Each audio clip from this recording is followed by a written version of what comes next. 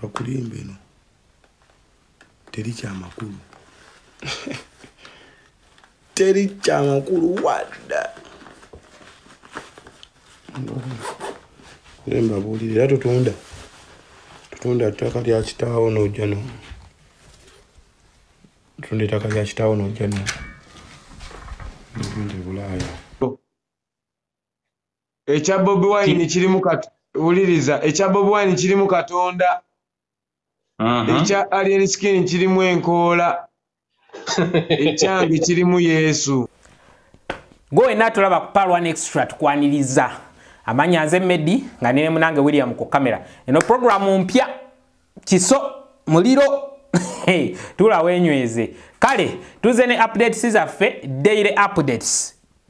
Tugenda kwa tukuletera ebyo byonna ebaddewo ku social media. Toddamu kwetawanya, toddamu kwemenya, toddamu kuzungira ku Facebook, simayo ogendeko ku Twitter, ebyo nabikutwalira data, simayo ogendeko ku TikTok. Gwe tulokalire, genda ku YouTube, tekamu Power One Extra, obo badde tuli mugobererezi waffe, obo badde mugobererezi waffe, just notification ejja kubejjanga ku simu yo buli lunaku. Gwerinda bulinzi. Ata na subscribinga. Tugenda kuba tukuletera ebyo byonna ebibaddewo buli lunaku. So, tutandike ne alien skin ndowooza. Kuba kati yali ku mimwa gy'abantu. Olunaku olwaleero we lukeeredde nga alien skin mutaka mu Bungereza. Omukulu ono we yatuuse amazima. Omutima gwamubadde waka. Kuba olwatuuse ng'akubirawo live. Ng'abuuza kubewaka. Emboozi yaabwe gye banyumiza yeeno. Soko gyewulireko tugende maaso. Champion Gudo munabiddeko bamugambe. Mwagala nnyo Osofia in London. Bano bagamba ki? Kibanda. Teka video ndabe kichemukola ewange. Kamba kutereko no balabe sebo mukulu. Nina kumayiro gigange sebo. Uno Gudo.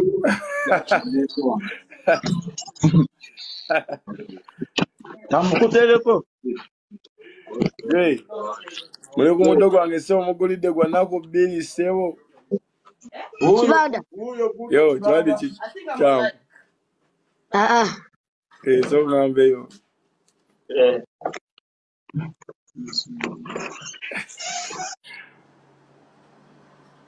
Okola. Soko reporting ebitambudde bitya. Boy kati nawambye da studio yo boy teyagamba.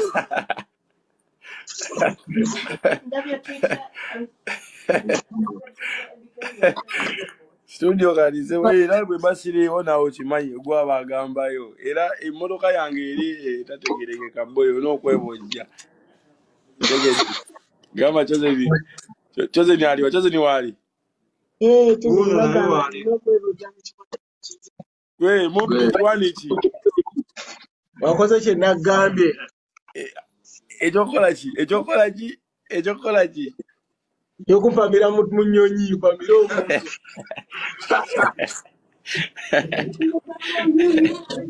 oba tewakikoze omudogo ngenda kwatika kukale wagande yagala n'Amerika tonye ku muntu agalega muntu ng'akanyonyi. Okay. Basi abasajja abo bannange bakuba lwali bo bakubibwa lwali. Well, alien skin yagambye ebungereza amazima teri makulu.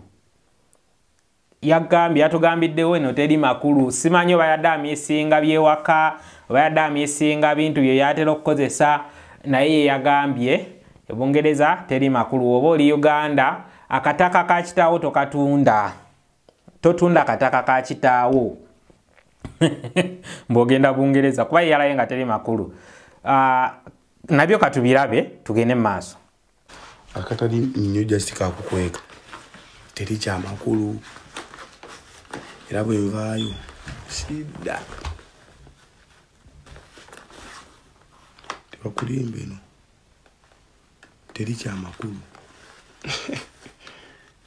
Teri kya makulu wadda. Lemba bulira tutunda ttaka lya kitaawo n'ojja no. Tutunda ettaka lya kitaawo n'ojja no. Nibindi Bulaaya. Bulaaya teri kimala ne bbaga yaani. Okay, kale. Omwana alya ni sikini. Alya ni sikini mukusaagirira kwe. Ng'atulaga engatto ku live eyo yemu. Engatto ne t-shirt nga yasoose tulaga ngatto ng'agamba. Bagamba bwe Bungereza tedi mizikiti kino kiki. Nabalala agamba bagamba abeeno tebooza ne banika ku waya kino kiki. Kamera nga tezandabye so nga kyategeeza mbu yayanudde engatto ku muzikiti ne t-shirt naji. Okay, kale soko obirabe nabyo tugende maaso. Awundi. Ani adagambo eno teri mizikiti kino ki?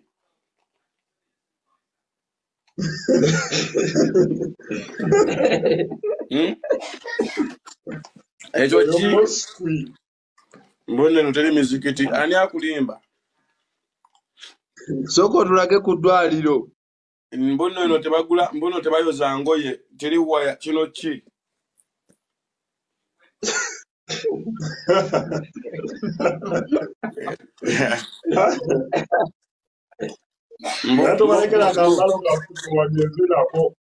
Mbono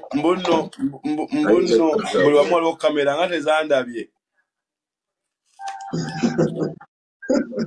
Bagenda kukwatira ku kisaawe.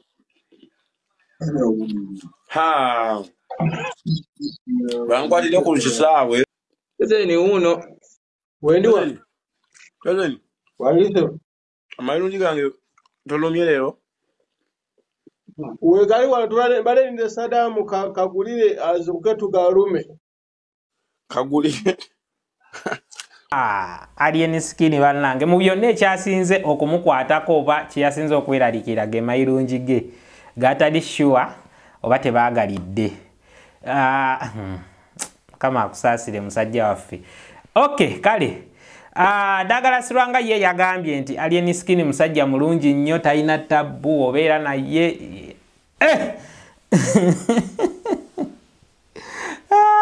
adai. Kale, alien skin olwatuuse mu Bungereza ne bakola ne press conference awo. So press conference kuno kwaddeko omukyala bambi.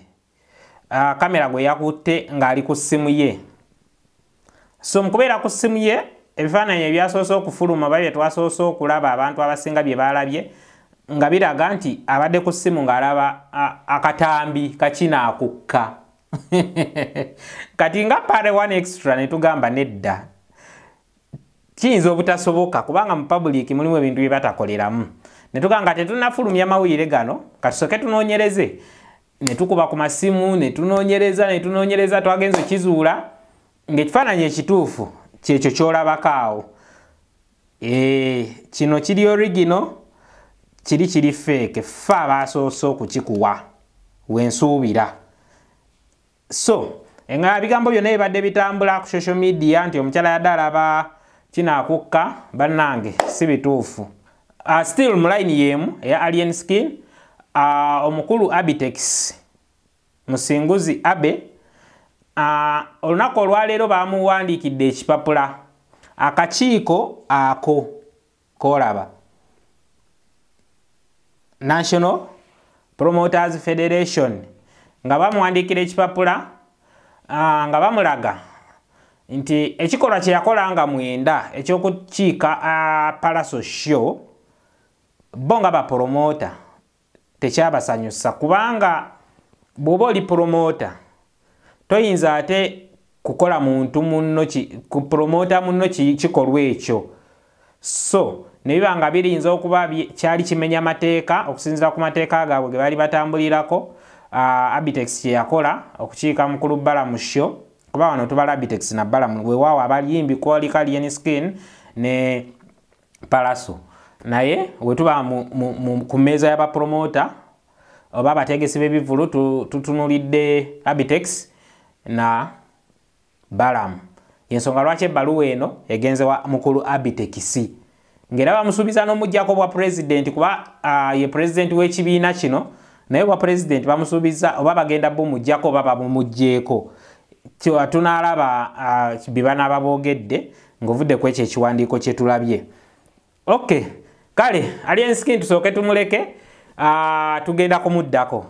Well, waliwo omukulu Eddykenzo oba Edilisa Musuuza ne wabaawo media house tugiyite vision group actually ennaku zino kye bamukola kati guno leero lwakusatu basooka ne bamukuba mu mutwe ogwo gw'olabaawo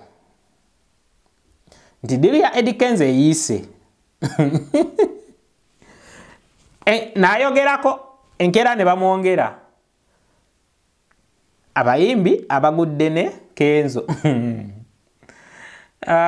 zino zonna nno tutunulira mitwe ssebo as in front page bukedde essebo ze yali ekuba oba zeeri mu kkuba olwaleero bakedde era kumukuba nti Kenzo asattira akavuyo kali mu nsi naye vision group ne Eddykenzo nolutalo simanyi naggweera kubanga ate kati bukedde efulumizo era ku front page ngegamba ebya Kenzo ministry nayo emutaddeko akazito wabula simanyi lwaki Eddykenzo tasuuwinga kitongole kino nadda ate ku social media okuyomberako mukama yamanyi. Well, wetutunulira ku side ya federation Sindaleera Sanyu yavuddeyo n'apostinga n'agamba bannange wuma tenneegattako kubanga emabegakaawo posti zibadde ziyitiŋŋana nga waliwo omukulu Kawalya Isaac Keys yapostinze n'abako ebigambo byayogera ebyo byolabaawo. Big Eye najje yasoose okujja ne yeegaana kubanga badde balaga nti wuma yeegasse kuki ku federation simanyi badde propaganda babadde bakola ki so nekiwayiza ne Sindi olunaku olwaleero okuvaayo naye ne yeewozaako n'agamba bannange federation akujjako nga tukkiriziganyizza ne terms ndowooza wuma erina terms zaayo kyokka ne federation erina ezaayo kati ndowooza tebannakwatagana bulungi bwe banaakwatagana oba oli awo ndowooza wuma naye neegatta kuki ku mugendo guno naye ng'obudde buno tewali kigenda mu maaso. Well, weekuumire ku Pal 1 Extra tovaako nakusuubizza twatandise kano ketuleeta oba kano ketuleese gw'omulabi waffe kalira subscribinga tuula tugenda kuba tukuleetera nga ba analyst ab'enjawulo tukuleetere ebintu eby'enjawulo wetuddako ku side endala mu bibadde bitambula Chameleone yavuddeyo emabegakaawo waliwo eddoboozi eryavaayo nga liraga nti lya Chameleone ng'ayogera ng'agamba alien skin bakutuuza batya mu economic class n'ayogera bingi. Well, Chameleone yavuddeyo n'agamba si ye yabyogedde era n'ayogera omukulu eyayogedde nti bamuyita genuine oba generous Levi ndowooza champion Levi bye yabyogedde naye ate ekyasinze okutumenya omutima ye Chameleone okugamba nti ate tufollowinge champion Levi simanyi obadde amupromotinga oba anyway yagambye ekyaliwe so ayinza okuba yadde agezaako mupromoting obanga yagadde amupromotingireko newankubadde akoze ensobi naye ate Chameleone alina ekikulu kye yasinze okwogerako kyekyo ekyokugamba nti abantu bano abeeta Junior Chameleone Junior Saha waliyo David Lutalo yes Katonda yakuwa ekitone osobola okuyimba nga Chameleone ate n'akuwa n'enfaanana ng'ofaanana nga Chameleone naye ate mbu mukisussa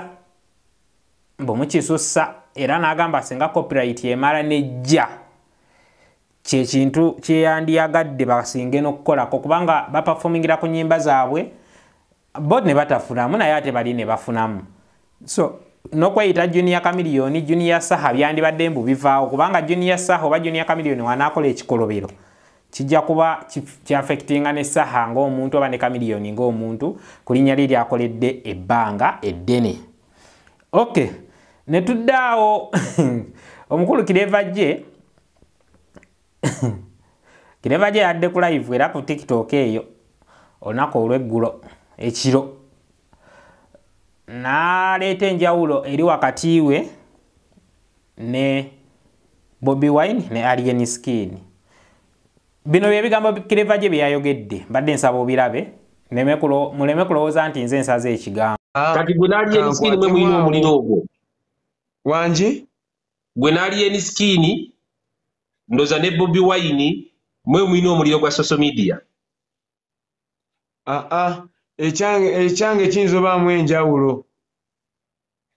Ekya bobiwine kirimu wuliriza, ekya bobiwine kirimu Katonda, ekya alien skin kirimu enkoola, ekyange kirimu Yesu.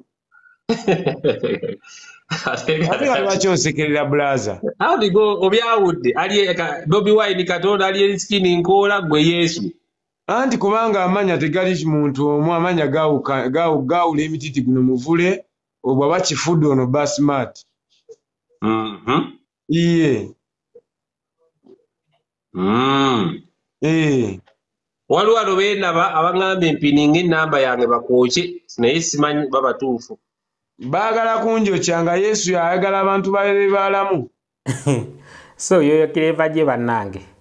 Akanyomero kano si kawanvu nnyo, tekajja kuba kawanvu nnyo. Kajja kuba kasinziira ku ebyo ebibadde bitambula. Biba bingi kanaaba kawanvu, ebiba bifunde era kanaaba kafunda. Webale kwekumira ku Power One Extra. Nsigadde nze Medi nga ndi ne munange William ku kamera. Webale nnyo webali ddala tukubiriza okusubscribinga, okukomentinga, okusharinga, tubuulire nti wano ne wano ne wali. Mu comments zammwe ezo mwe tunajja oba mwe tunasinzira okukola ebyo bye mwagala kuba tunaaba tubiwulidde naye obudde buno tukola ffe kye tulowooza nti mwe kye mwagala. Okay, oli waddembe okuyitako mu vidiyo ezo eziri wansi. Tulinamu Frank Antambi, tulinamu Sarah Henza nga line kakalamu, tulinamu Medi nga nkola program zaffe ziri endala wetubeera abakakkamu mu mboozi yaffe ekwasa ennaku n'abo abantu betukuleetedde tukusaba oba oyinamu kantu oba yambeko obulamu busobola okugenda mu maaso. Tulinako Kaye, Wisdom Kaye, tulinako Calvin Kayanja. So eno yekyano ndowooza kwe tusuubira nti amazima wandibadde weekuumira wano. Obadde mulabi mulungi okuva gye tuvudde paka wano. Webale nnyo webayire ddala. Bye bye.